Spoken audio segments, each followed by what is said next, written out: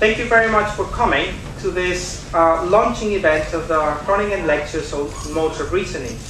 I am Professor Lobo-Guerrero, the Chair of History and Theory of International Relations.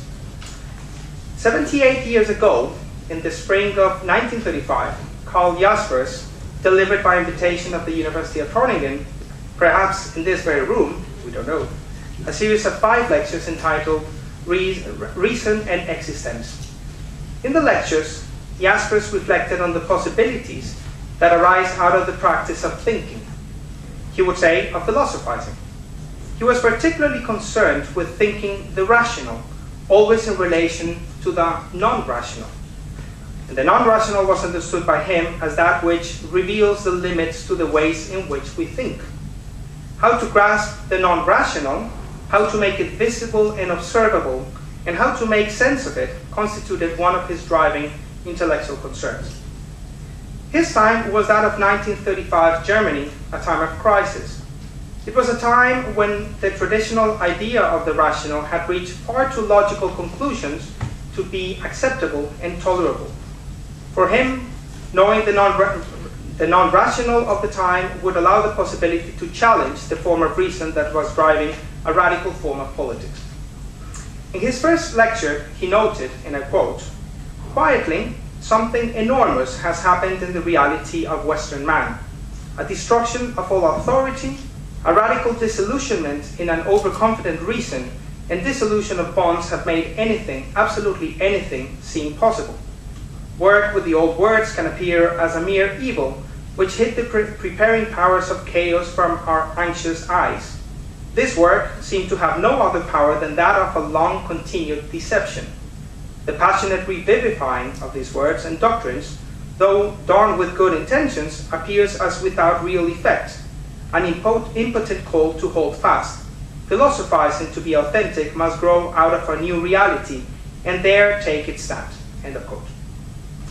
Jaspers' suspicion of reason and of ways of reasoning led him to explore the work of thinkers such as Nietzsche and Kierkegaard as two thinkers that did not matter much at their time, but whose thought created a new atmosphere, one in which reason should be questioned and new vocabularies to make sense of the non-rational had to be crafted and developed.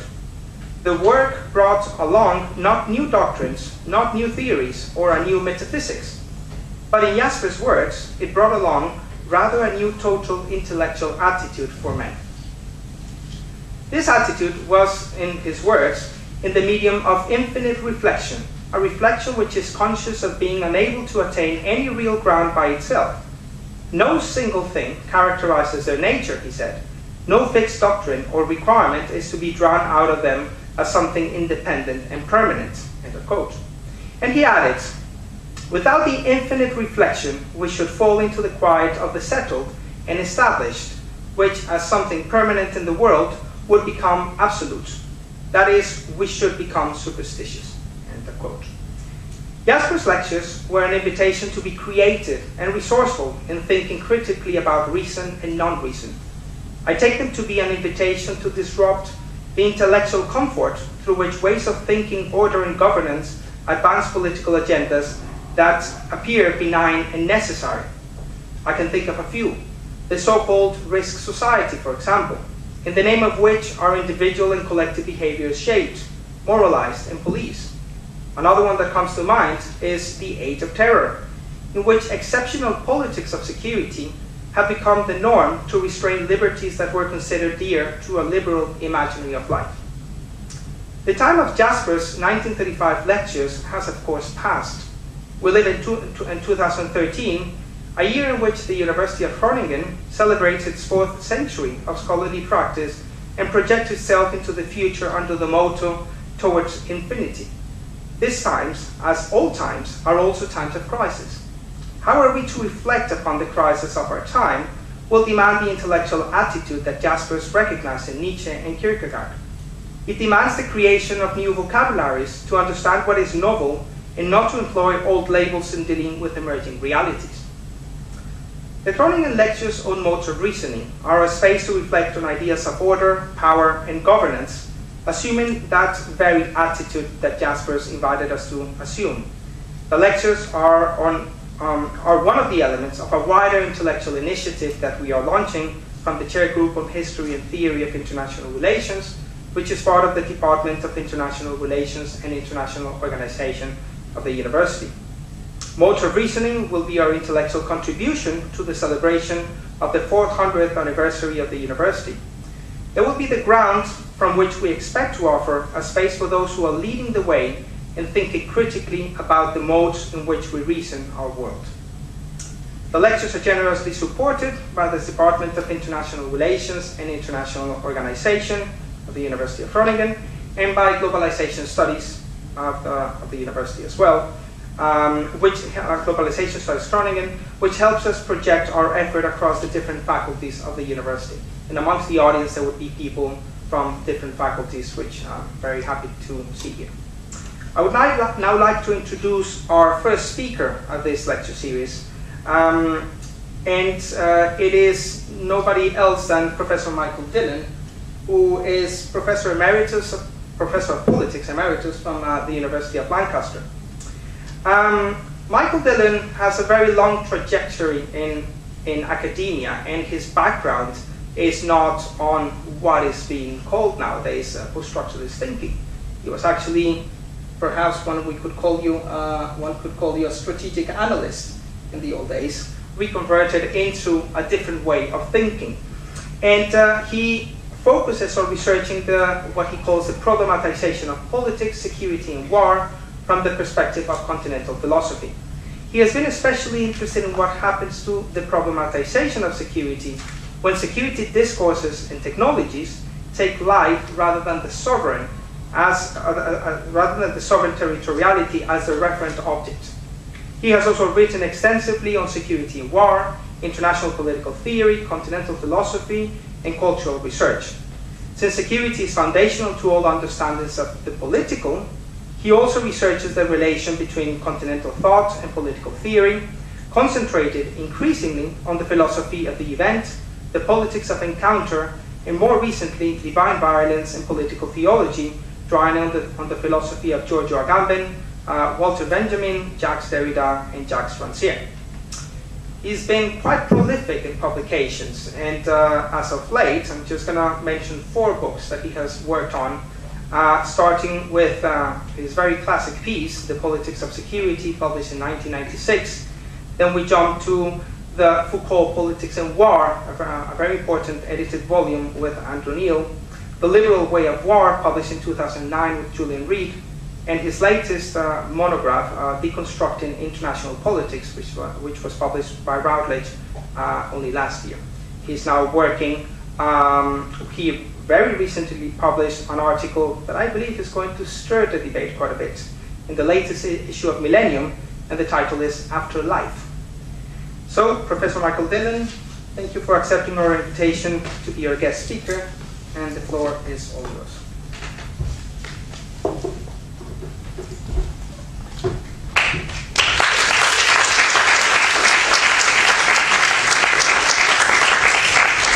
Well, thank you very much indeed, Luis. That's an intimidating introduction.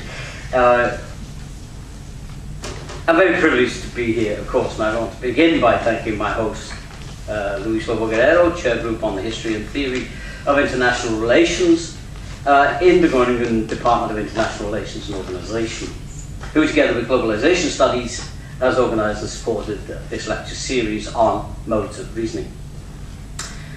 I'm deeply honored by the invitation to inaugurate the series and to follow in the very distinguished footsteps of the many scholars who taught and lectured in this ancient university, especially honoring Karl Jaspers, who Luis has already mentioned.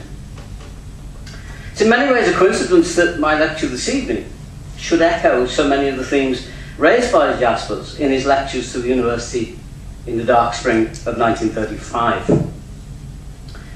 His colleague Edmund Husserl had already attempted in The Crisis of the European Sciences and Transcendental Phenomenology to engage the wider crisis of European thought that had nonetheless already begun to stimulate, paradoxically, a most remarkable flowering of European thought at the beginning of the 20th century.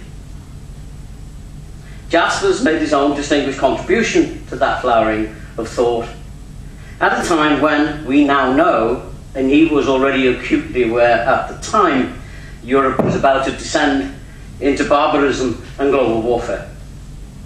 A war, along with the destruction it wreaked worldwide, which also destroyed very much of Europe's heritage, not least that of European Jewry, and the confidence it had once enjoyed and placed in Enlightenment values. Perhaps the most odd and uncanny relationship between work I'd done for this lecture prior to reading the Jaspers lectures was the way in which, as you'll see, I became preoccupied here with the relationship between political reason and political unreason. And it's a more general thing that characterizes Jaspers' lectures. And you'll see, and I won't go into it in any great detail because I'm going to basically do it in the lecture, but you'll see that I'm preoccupied with the freedom to say no to politics, rule, and governance, as well as to say yes.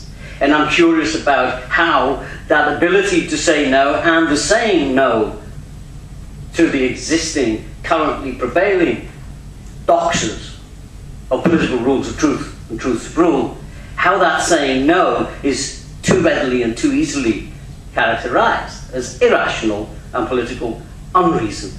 And so I take as my task of thought what it turns out that Jaspers was in fact in his own way urging on us as a task of thought, that of beating the bounds, that of walking that difficult line between reason and unreason. Because it's not just reason that is given to thought, it is the line between reason and unreason that is given to us to think, not least in dark times and times of crisis. Now, I don't make the claim that we face the same catastrophe in emergence that so clearly informed Jaspers' lectures.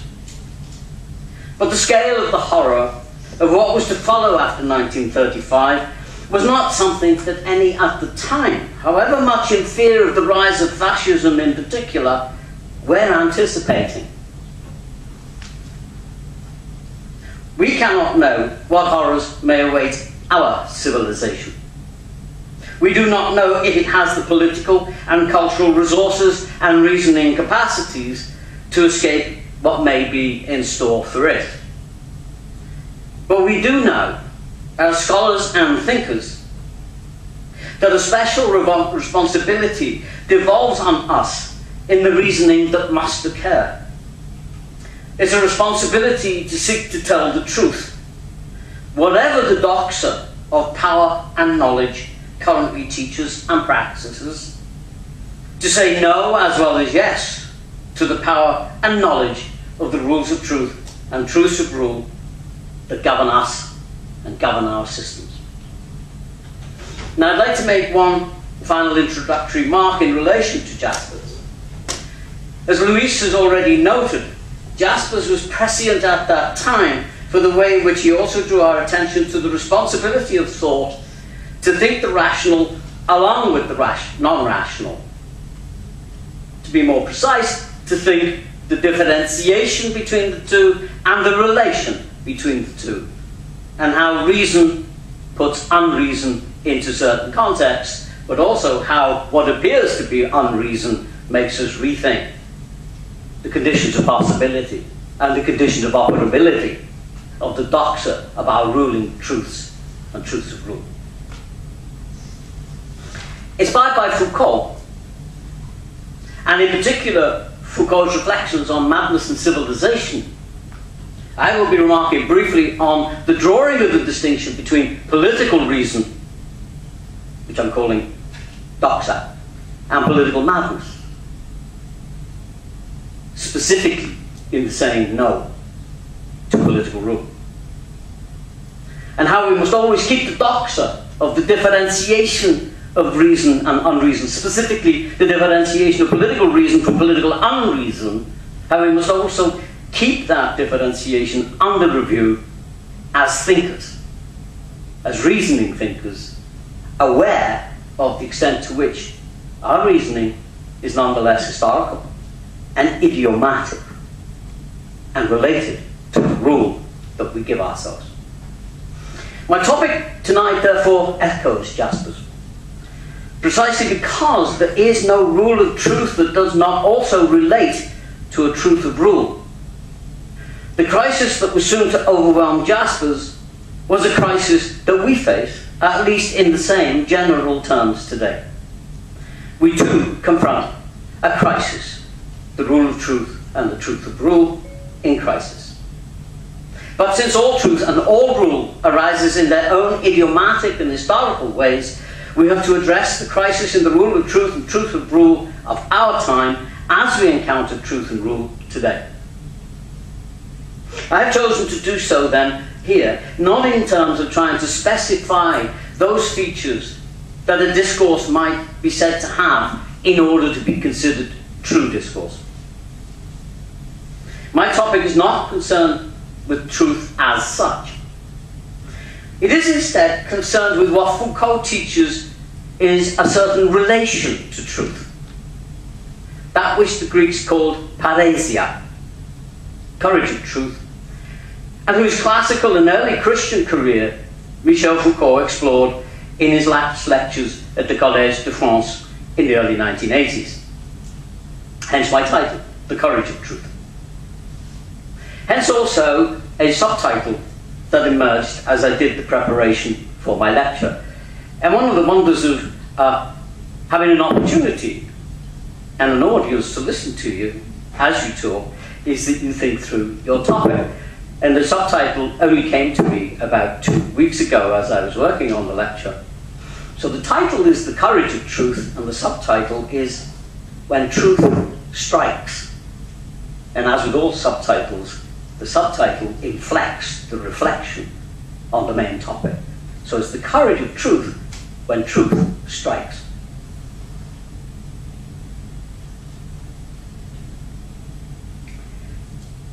The subtitle therefore lends my reflections a certain inflection, a concern that Foucault's lectures did not in fact develop, and yet I do not think that this inflection, when truth strikes, is at odds with the spirit of Foucault. Neither do I think that my poster boy for this evening's lecture, Russell Brand, would offend Foucault either. There is a comic and tragicomic tradition in relation to truth-telling in general, and the courage of truth in particular, that dates back at least to the classics, to Aristophanes, that threads its way in the English-speaking world through Chaucer and Shakespeare, think only of the Fool in Shakespeare, to Beckett and Joyce, Irish but English-speaking. And then elsewhere, in other cultures and European traditions, through Rabelais to Brecht, along with many others. Russell Brand is in that tradition. Comic, mad, wild, a classic fool or clown, which does not make him, appears to put him, as it were, in the camp of unreason, but in fact is a way of truth-telling that one has to add to the other forms of truth-telling that Foucault derives from the classical tradition. Those truth-tellers, the prophet, truth-teller, the sage, the truth-teller, that was a Freudian slip, the truth-teller, the prophet, the sage, and the professor, who were most the professor telling the truth.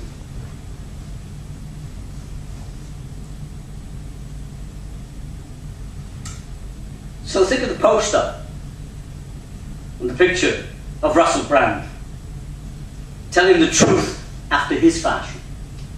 And I deliberately chose that self-mocking portrait, existential angst-mocking portrait of Hamlet as my poster. Also, Russell Brand is my slave for the evening. Recall the Roman triumph. Recall Caesar's entry into Rome after the defeat of the Gauls. Recall what a triumph for the Romans was. The ability of the commander to come with his booty and his slaves and his defeated captives and his soldiers into Rome itself. To cross the Rubicon as a matter of triumph. But recall also, there was always a slave in the chariot with the leader. And the job of the slave was to whisper in Caesar's ear, remember, you're mortal. Remember, you're mortal. In other words, to tell the truth to a leader celebrating the brutal triumphs of his battles. So in that sense, Russell Brand is sitting in my chariot this evening, whispering to me, remember, you're mortal, in the inimitable ways in which he develops it as the kind of comic that he is. So I look at the poster and here, Brand's version of the very same truth. It's a powerful antidote to taking ourselves dogmatically, to taking ourselves deadly serious when it comes to the business of the games of truth. Because there are those who would confine the figure of the truth teller to the ones that Foucault introduces out of the ancient past. Prophet, philosopher, sage, later scientist and professor. There is always and everywhere in the ranks of the truth tellers the clown and the comic. The worst possible thing you could do then is actually talk about them, because that is the way in which the joke and the truth-telling power of the joke gets dispelled. So, back to my professorial truth-telling. Imagine now then an obscenely wealthy and spendthrift society functioning on the basis of a founding barbarism, the cruelty and injustice of its relations to other cultures. Yet, crevant de bonne conscience, proud of its humanitarian feelings and concerns. Imagine it flourishing at the cost of the steady depletion of other life forms, including human ones, yet insisting that it is becoming more ethical. Imagine a vastly materialist culture in which the will to continuous economic growth continuously also seeks re-enchantment, hungry for some spiritual endorsement of its global rapaciousness. Imagine a culture increasingly dominated by normative forms of education and entertainment, but nonetheless eager to assert the unparalleled richness of its intellectual and artistic heritage and life, entering into the commercial selling of that inheritance. Imagine such a society claiming to extend and disseminate knowledge as never before, while seeking to constitute and regulate thought in such a way that it becomes governmentally suborned within administratively conventional and ruthlessly positivistic horizons of so-called relevant knowledge. Imagine it celebrating the democratic openness and effectiveness of the dense networks of communication and information upon whose opaque infrastructures of social, economic, financial, and political interaction it relies, systematically engendering unintended consequences capable of wreaking catastrophe throughout its systems of life and rule. Imagine such a society celebrating life and seeking to make life live, remorselessly treating it nonetheless as continuously on probation, a mere occasion for infinite and indefinite surveillance and audit, without having any idea of what would satisfy the conditions of probation, or specify what it was for, other than to render life endlessly open to governmental regulation and worthy of being so ruled. Imagine how such a society gorges on the information engendered by the will to know, driven by an appetite for total surveillance, fueled by its grounding in security as the generative principle of formation, governing every institution, practice and expression of it.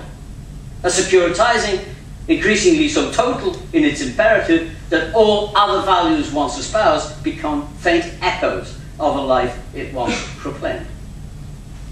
Imagine it proclaiming peace and prosperity while comprehensively dependent upon wealth and techno-scientific expertise generated by micro as well as military strategic security systems, including chemical, nuclear and biological weapons of mass destruction commercially exploited and sold globally.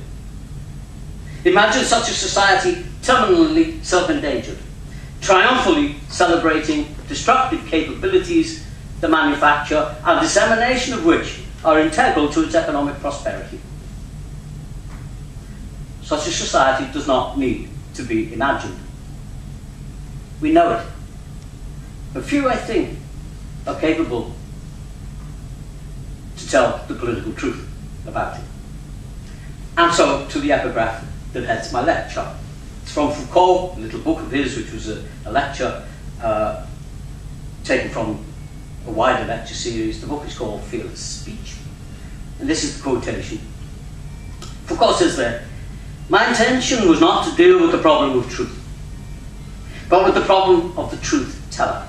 Or, he says, truth telling as an activity. Who is able to tell the truth? About what? And with what consequences? And then, always the punchline for Foucault. And with what relations to power?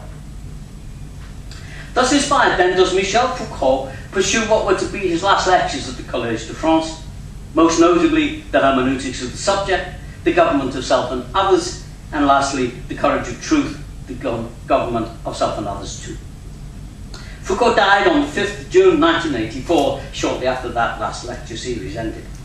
Next year will be the 30th anniversary of his death.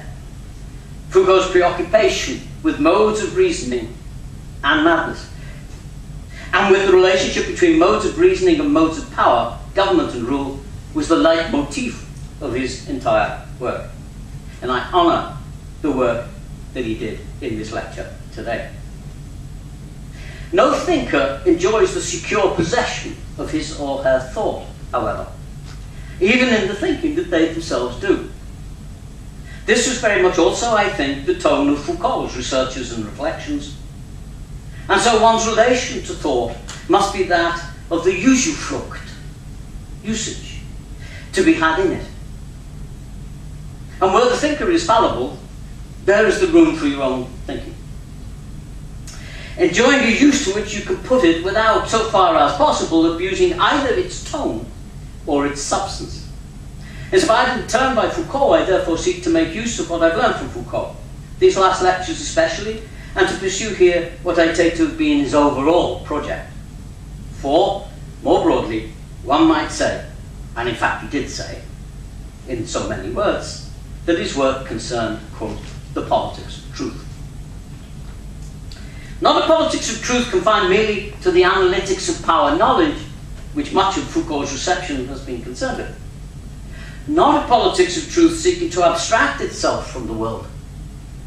Rather, a politics of a truth that takes place out with the capillaries of power knowledge and continuously, if intermittently, befalling the world and its subjects, throwing their existing rules of truth and truths of rule into confusion and disorder. Not a politics of truth confined to dominant modes of reasoning in the modern manner then, that of what he calls connaissance, or knowledge production, upon whose digital exhaust our modern rules of truth and truths of rule now seem to be choking themselves to death.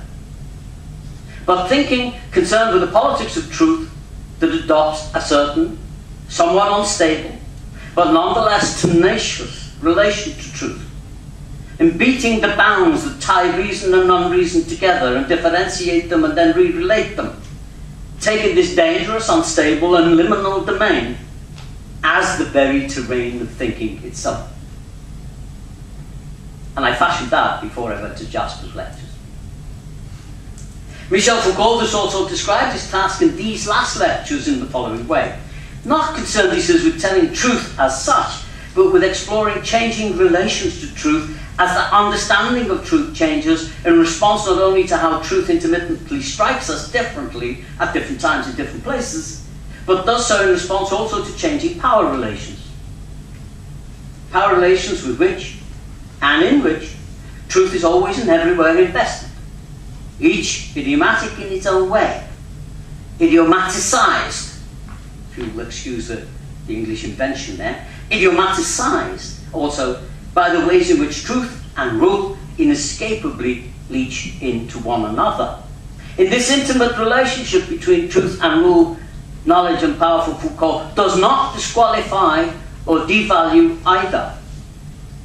It is rather, I would say, in some kind of brutal factum sense, him recognizing a certain reality of the world.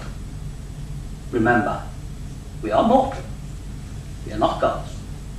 And so our truth and our knowledge is bound to be invested in our forms of life and relative as well as relevant to them. There is, in short, for Foucault, no rule of truth without a truth of rule, just as there are no truths of rule without rules of truth. And so specifically he asks in the hermeneutics of the subject lectures, how are truth-telling and government, governing oneself and others, begins Socratically with Alcibiades asking Socrates about this, how are these linked and connected to one another? There and in subsequent lecture courses, Foucault also excavates and explores a very specific relation to truth. It's a relation to truth that is simultaneously also a relation to power. Its history revolves around and evolves through the career of the Greek term pareisia, or courage of truth, as different formulations and practices of pareisia travel from the Greek into the Roman and on into the early Christian world. A trajectory that took pareisia from fearless assertiveness in the face of power to trembling obedience in the face of God. This year he explained at the beginning of the hermeneutics of the subject, quote, I'd like to continue this study of free spokenness, franc parler, or pareisia, as a modality of truth-telling. Rather than analysing the forms by which a discourse is recognised as true, this task will involve analysing the form in which, in his act of telling the truth, the individual constitutes himself and is constituted by others as a subject of a discourse of truth, not that of the discourse of truth in which the truth about the subject can be told, but that of the discourse of truth which the subject is likely and able to speak about himself or herself. To analyse these forms of practices of truth-telling, he says, about oneself by relating them to a central axis, which is the Socratic principle of know yourself. Nothe si auton. But I think he says, drawing a critically important distinction, it would be interesting to situate these practices in a broader practice, defined by a principle of which the Delphic precept, this nothe si auton, is itself only an implication. And the wider Delphic precept from which know yourself derives and in which it's located is take care of yourself. Epimelia hiotum. Now the one enjoys the subject to know itself, while the other to take care of itself. There's a difference. Profound difference. The one presupposes there is a self to be known, and through that knowing to be governed by the truth of itself. The other cannot presuppose the existence of the self or the truth that shall govern it. The task set by the second precept, which happens Socratically to be the original one, is instead to engage truthfully in the continuous self-construction, the art of life, or techne tu vio, arts in the Greek sense of ascesis, that Foucault feared had become fugitive where they had not altogether disappeared from the modernization of the world. Knowing oneself is a form of taking care of oneself. He teaches us one form of taking care of oneself only. In response to the precept, know oneself, however, the knowing subject becomes a function of the regimes of knowing to which it subjects itself and through which it becomes subjectivized. Foucault long taught that the modern subject thus become enslaved to the veridical as well as the governmental apparatuses. Now the digitalized connaissance of government practice socially and economically as much as politically, that institute of voluntary servitude to indefinite government that currently characterizes Western forms of power and rule. We modern subjects, then, are the kinds of subjects that positively seek the transparency and total surveillance of ourselves, the opacity of whose political truth necessarily, if paradoxically, escapes us, not least because it hardly even arises as a question, much less a political question. The other precept of taking care of oneself enjoins us to reflect upon oneself in the context of power and knowledge in which one finds oneself. How then are we to take care of ourselves under our currently governing rules of truth and truths of rule? How might the precept of taking care of oneself, epimelia huloto, arise in relation to modern political truth and modern political reason. Rules of truth and truths of rule that seek so comprehensively to know and track the subject, which is in turn obliged obsessively to know and track itself. How to take care of oneself under such a regime is the question I want to pose. Who knows, asks Socrates, what taking care of oneself is? One thing we do, however, know is that the task of taking care of oneself today does occur in conditions set by the digitalization of a connaissance and self-government that is, paradoxically, quite out of control. It's precisely in response to this line of thought that Foucault goes on to state quite boldly that, quote, there is no first or final point of resistance to political power other than the relationship one has to oneself, and the reason is clear. It's because the point of application of power knowledge of the rules of truth, the truths of rule of our current regimes of knowing and ruling take as their point of application the self itself. So if that self is to resist, if that self is to say no as well as yes to rule, then the point of application of the no is in the self as well as the point of application of the yes. The problem that we face is the same as that then faced by the ancients, in a sense. In one sense, it is a technical question. How are we to take care of the self? What techne is required? What practices are appropriate for taking care of one's self? Foucault, as he goes through an exegesis of the Greeks and the Romans, notes how one's self can mutate into the soul within the Christian tradition. But the real difficulty lies in the question that coexists with techne, since it never precedes it, but only ever arises simultaneously with techne. There is never a metaphysics, for example, without a mechanics. There's never an ontology. There's never a technology without an ontology.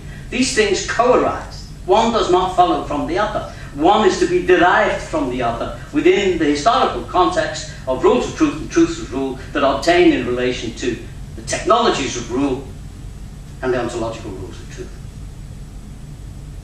Here then, the self cannot be understood to be the self of preformed properties, the truth of which have to be known. The self here has to be a work that takes shape, not a substance comprised of preformed properties. It's precisely here, and despite Foucault's inclination sometimes to lament their loss, there's a pathos in Foucault, and that he also calls political spirituality, as well as the courage of truth, arises. Topics he explored in his now notorious reports on the Iranian Revolution, as well as in the lectures of the 1980s. And I want to argue that political spirituality and the courage of truth are not lost to the modern world, as Foucault was inclined to lament, but actually do have a place and find a place there. I don't claim in doing this that they offer a solution to the problematic of how to take care of oneself. I don't think there is a solution to it. There is a market for ideas in it, and you can find them in every airport and every railway station. And but the books to tell you how to take care of yourself. I'm sure, in fact, that they do not. But the many violent refusals of modern rule that we now witness today, within the West as well as outside of the West, whatever way and however one defines the West, recall, the many violent refusals of modern rule practice at least as much by rulers proclaiming the rule of law, like Bush and Blair, as the ruled who rise up against the rule of law. These many violent refusals bear witness, among many other things, no doubt, to the continuing relevance of both political spirituality and the courage of truth in and to the modern period. Here then I wish to propose that the problematic of political spirituality and the courage of truth is directly relevant to modern politics, government and rule, not least because it fugitively arises within the institutions and practices of modern government, politics and rule.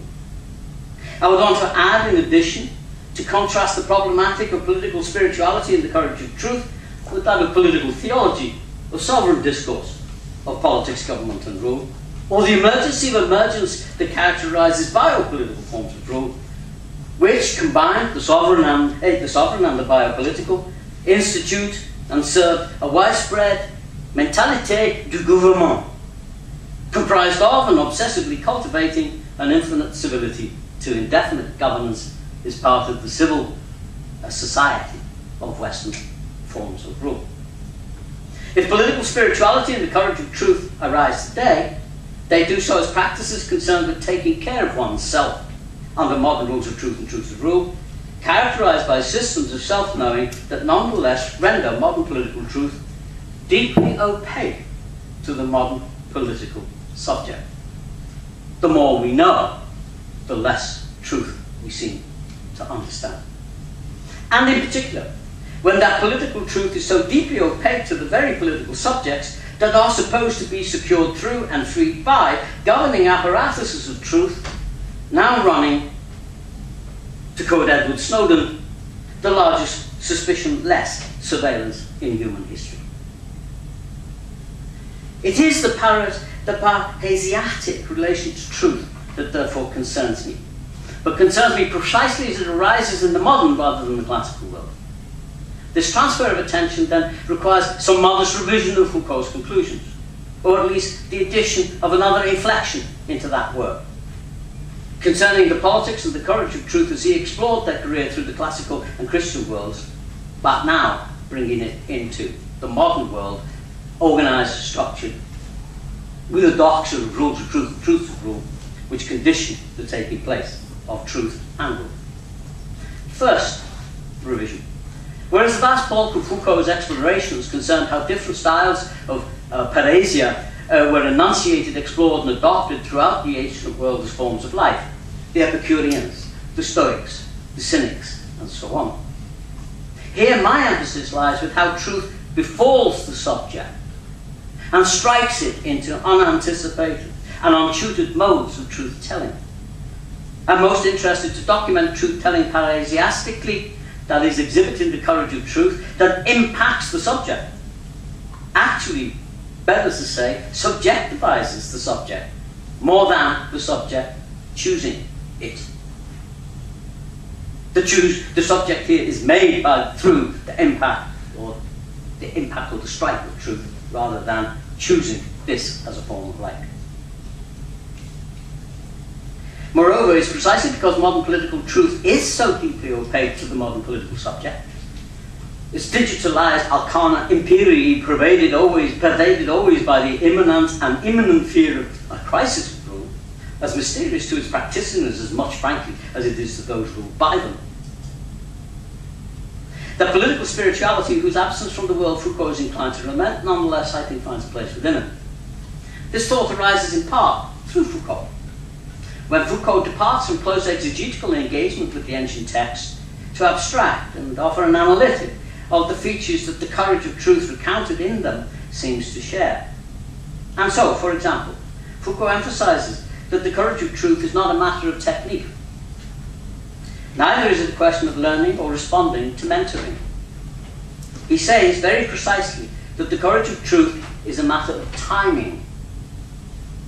He also observes that this matter of timing is related also to how a crisis of political institutions arises as a possible site for parasia.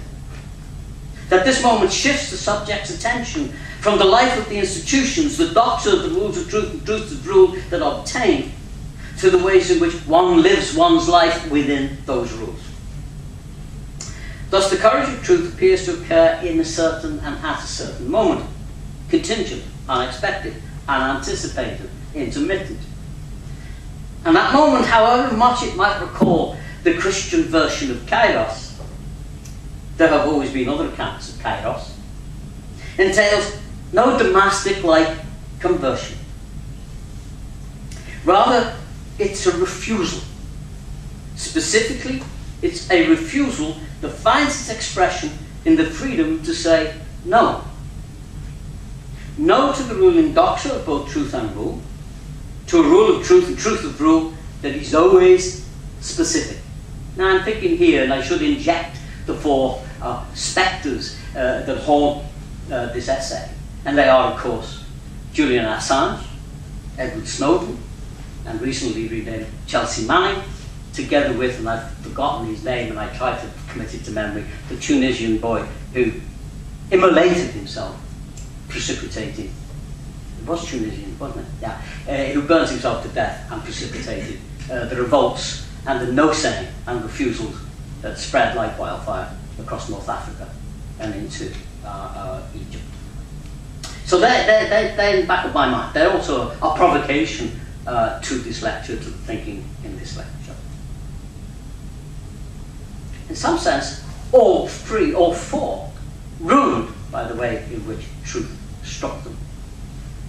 Their lives blasted into some outer limbo of asylum, incognito life, prison, and where the Tunisian was concerned, death. Thus the courage of truth appears to occur in a certain moment, but and it's a chirological moment, but it's not a Damascene conversion, but it's something to do with the refusal of the existing doxa.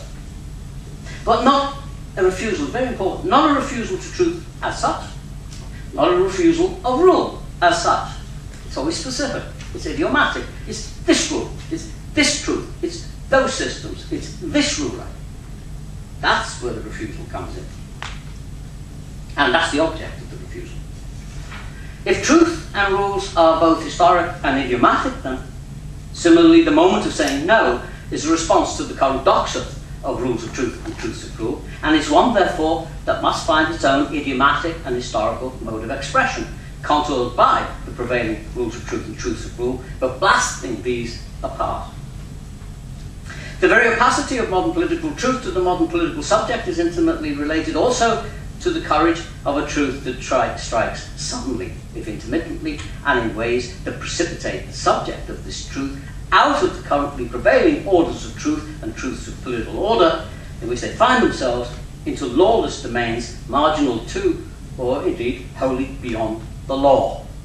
Marginal to, indeed, and wholly beyond the currently prevailing realm of political reason. Indeed, commenting on the Iranian revolts, Foucault actually uses the expression the madness of political revolt, clearly having his text on madness and civilization in his mind. Have no doubt, the game of truth is a dangerous game, and the courage of truth is one in which questions of life and death are always imminently and imminently at risk. Being struck by truth necessarily therefore threatens. It threatens criminalization in general and death in particular. Albeit ways are being sought, for example, to extend the protection of the law to so-called whistleblowers in the West. And I'm thinking here of Julian Assange, Edward Snowden, Chelsea Manning, and so on. What they exploded were the truisms, the institutionalized rules of truth and truths of rule, the doxas of our contemporary politics, their thorough self-corruption, and the absence of other adequate ways of characterizing the opaque political truth in which they, like we, remain trammelled. Not least in that they had no other way of expressing their refusal of contemporary rules of truth and truths of rule, so compromised by the systems of total digitalized governmental surveillance that they disclosed, than the very doxas which legitimate them even as they offend against them. There is then, to return to the criminalization to death point, a price to be paid for the courage of truth. Even a courage of truth so diversely, so obscurely, and so differently expressed by these three in particular, in explanation of what they did, and defense and rationale of the course that they took when they detonated. I'm thinking in particular there of Manning and of Snowden. Assange is different again. Foucault's exploration of the text on poesia and spirituality repeatedly made this point about the price of truth. It's not a price you choose to make. It's not a price you choose, as it were, to pay. This is the other point. It's a price extracted from you when truth strikes. So the price of courage is also levied in many currencies, many forms. Courage itself is enigmatic. It's enigmatic even in the tradition of military courage. Most sensible soldiers avoid those who get medals. There's a bad luck that attaches to them, because those that get medals quite clearly are in some peculiar realm of unreason from the reason within which military combat ordinarily is expected to take place. You can recognize the courage, but hey, do not rub up against it, because the guy was mad. Courage itself comes in many forms. It's as varied as the occasions that incite it, and mostly the courage of truth is unwitting. You ask any medal winner, and they cannot readily explain why it was they did what they did. They will ordinarily say, well, I was there, it had to be done, that was my job, I did it. They just come out with these kind of banal expressions, because I think the courage that suddenly was inspired within them was something that was quite unwitting, something they hadn't expected, and beyond reason. An unbridgeable gap seems to remain between what happened and the sense made subsequently of what happened. Assange, Snowden and Manning each paid their price for the courage of truth, and in currencies they could hardly even have anticipated. Perhaps also the courage displayed was expressed as well as paid for in terms of the enduring and the suffering that they have had to pay since. Second, let us be very clear that Foucault's interest in spirituality, political spirituality in particular, for which he was much criticised in those Iranian reports, was not a return to religious mysticism. Spirituality is not to be conflated with religiosity or with the varied traditions and rich traditions of religious mysticism, for example, those of the Jewish, Islamic and Christian faiths. These are themselves specific forms or practices of spirituality, the Christian ones of the early medieval period in particular, brilliantly analysed and politically contextualised by Foucault's contemporary Michel de Certeau. So my second revisionary inflection of Foucault here relates to Foucault's argument concerning the modern conflation of truth with connaissance, which is knowledge production. Note especially how Foucault defines spirituality as something that arises when truth is opaque, and the subject of truth is not pre-engineered to receive it, much less to welcome it. Quote, Foucault says, the truth is not given to the subject by a simple act of knowing as it is in connaissance, which will be founded and justified simply by the fact that he is the subject and because he possesses this or that structure of subjectivity. Foucault records in the hermeneutics of the subject, practices of spirituality postulate that for the subject to have right of access to the truth, the subject must be changed, transformed, shifted, and become to some extent and up to a certain point other than himself or herself. And so, spirituality postulates that the subject as such does not have right of access to truth and is not capable of having access to the truth by virtue of the features that the subject is said to possess as a subject.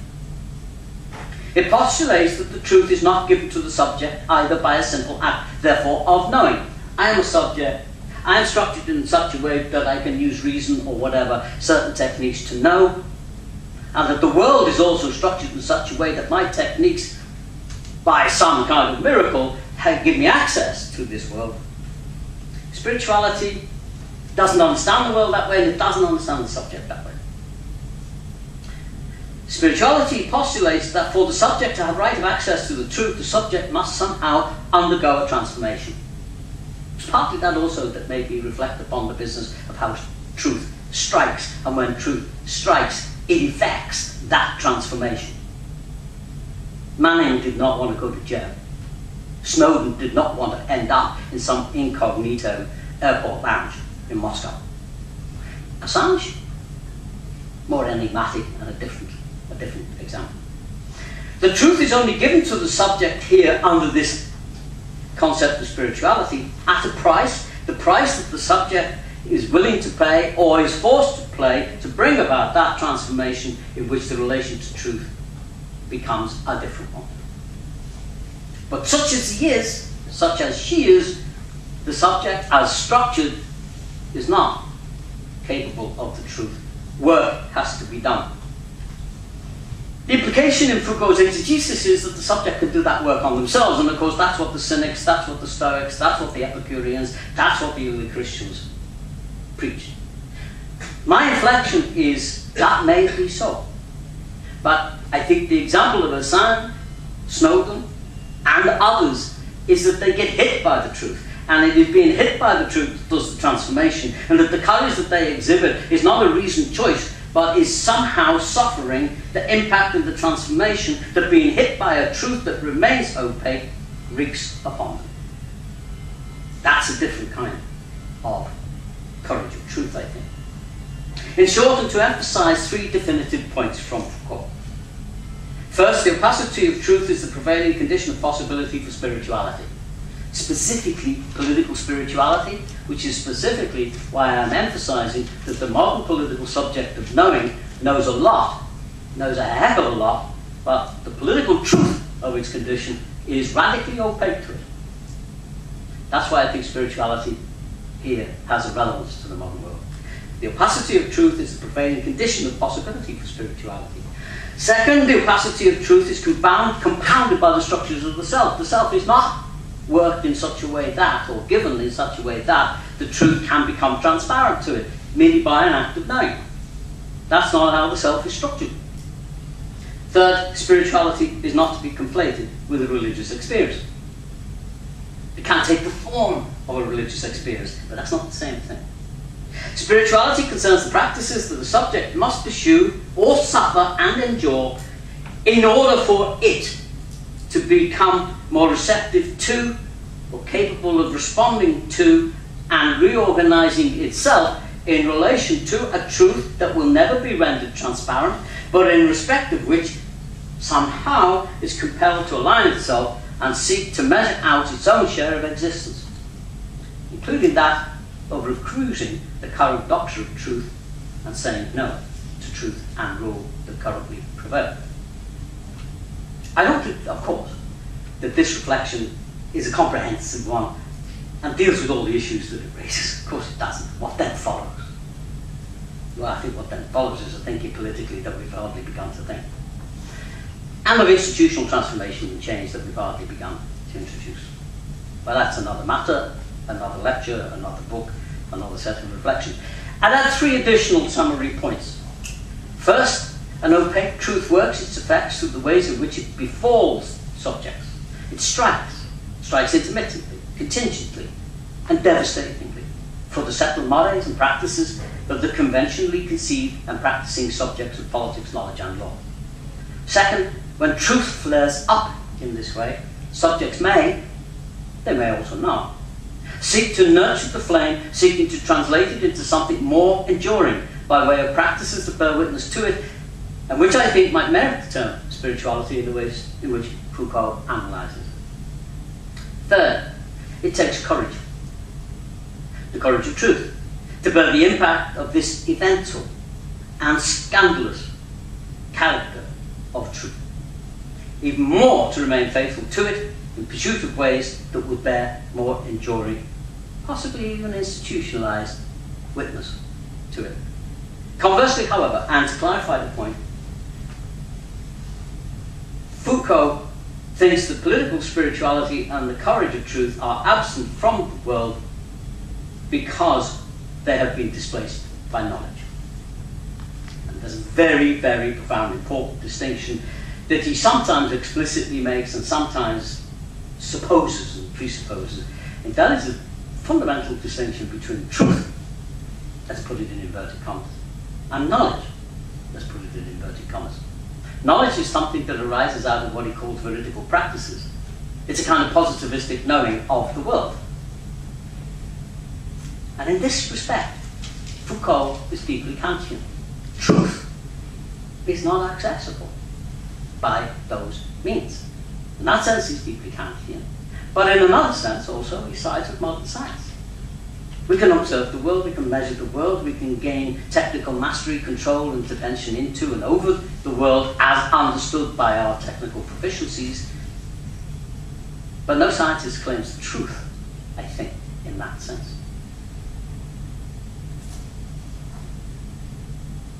Thus, Foucault defines defines spirituality in contradistinction to modern connaissance. He does so in as pithy an observation as any that he ever made. I can't resist quoting it to you at some length. And it is dense, so I'll take it slowly. It took me a while to absorb this observation, so it's hard on you to get it for the first time. But it's worth it. This is it.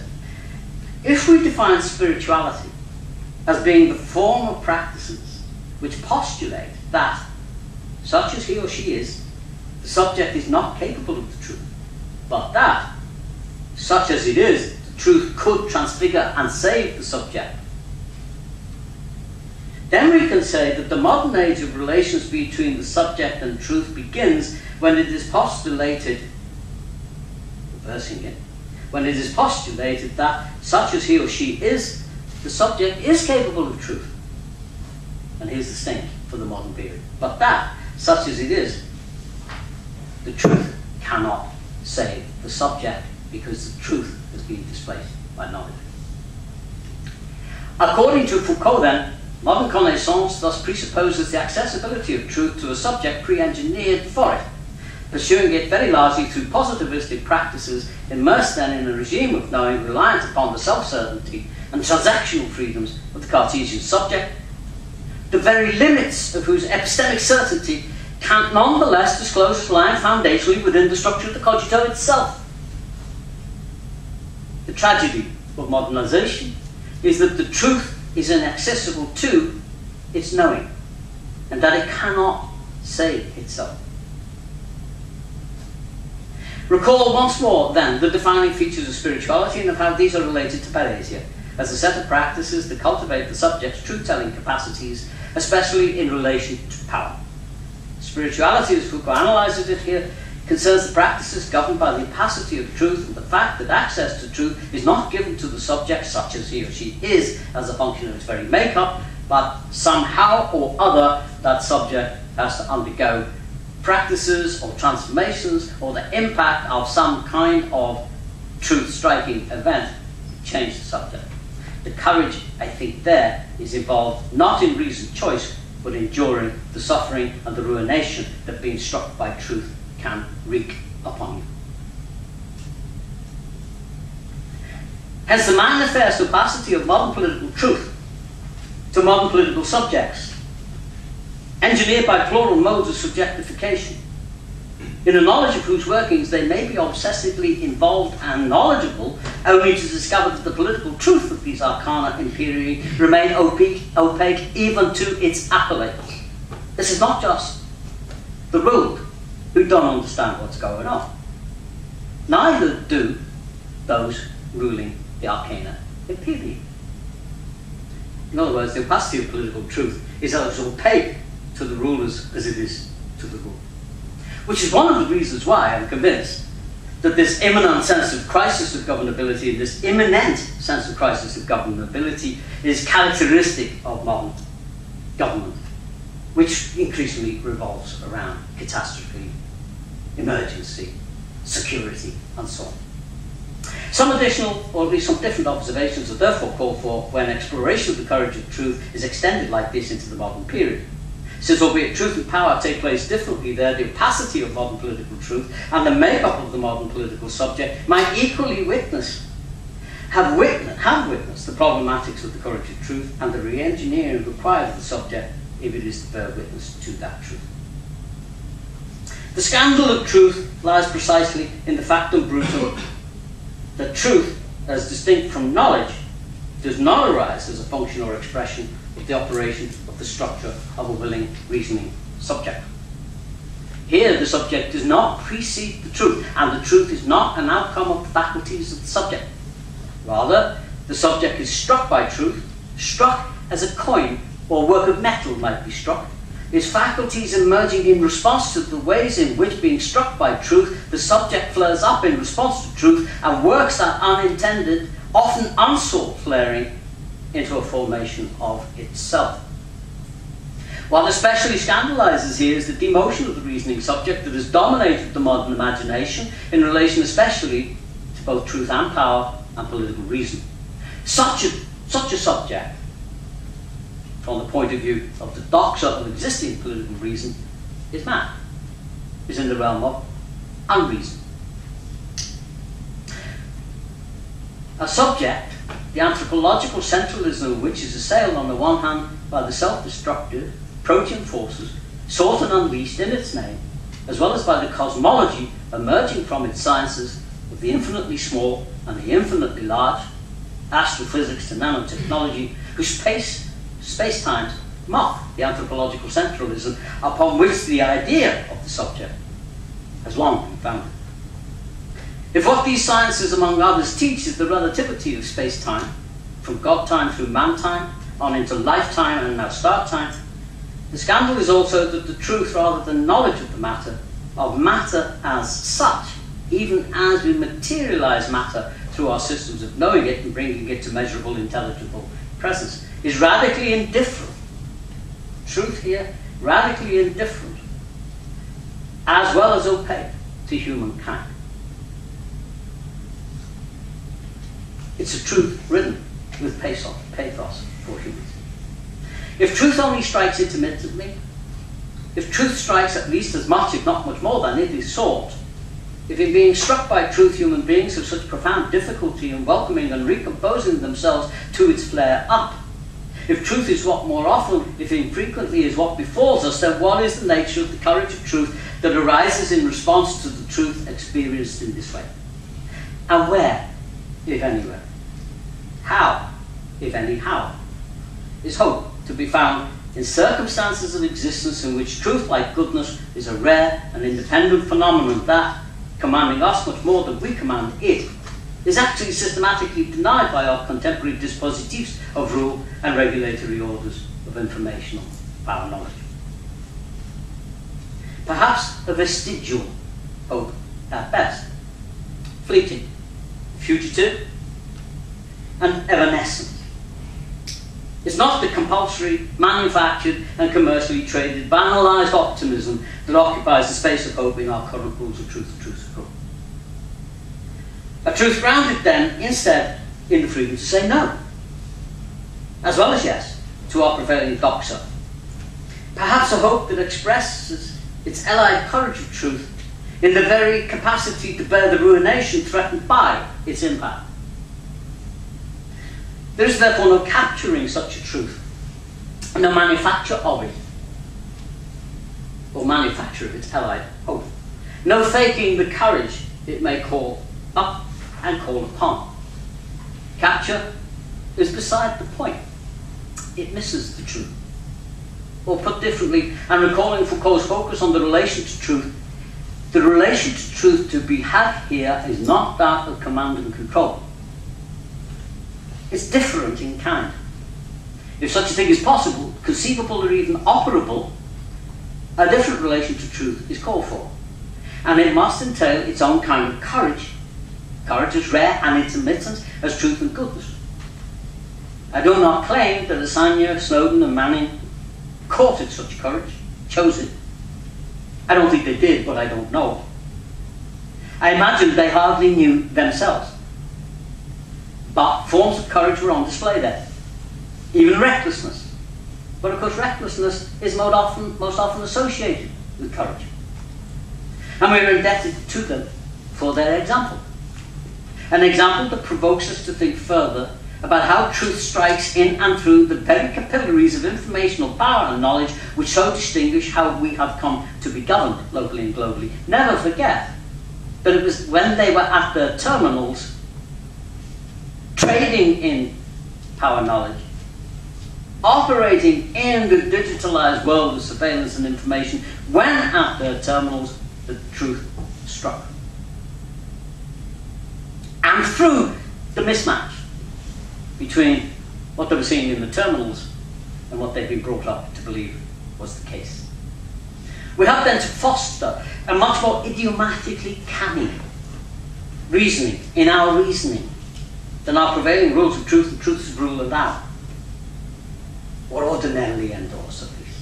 If we are to spot how truth strikes and how courage arises in the midst of that impact and how hope lies there as well. That's a further reason for invoking Assange, Snowden and Manning. I'll end with one final observation. It brings us back to enlightenment via Foucault and allows a final reference to Karl Jasper. Evidently then, pursuing the changing career of Paresia, reflecting on the allied and equally changing problematization of spirituality, as well as truth, courage and power, Foucault was nonetheless also fueling a project that went back in him at least as far as his early thesis on Kant's anthropology, as well as his later, more famous essay on Kant, What is Enlightenment? And what are we and who are we today? The history of the present. For the courage of truth and the phenomenon of political spirituality especially, I would want to argue in addition, might perhaps be no less important, albeit in their own ways, to the history and ontology of the present, for which Foucault called in Kantian mode, than they were to the ancient world. For all he's misrecognised on the one hand as a nihilist and on the other as a mere technical analyst of power, Foucault was, of course, neither. His project was in many ways that of philosophy classically conceived. But while committed to truth-telling, every philosophy, like every religion, nonetheless also accepts the opacity of truth, its fundamental mystery. No philosophy or religion has claimed that truth was transparent to human beings. And no philosophy and no religion, so far as I know, has ever claimed either that the world had to be accepted in the historical forms that we inherit, or that we must align ourselves to the rules of truth and truths of rule of which that inheritance is currently comprised. The world given to us historically has always been grossly unjust. Indeed, a mounting catalogue of horror and catastrophe, if not extant, then in prospect.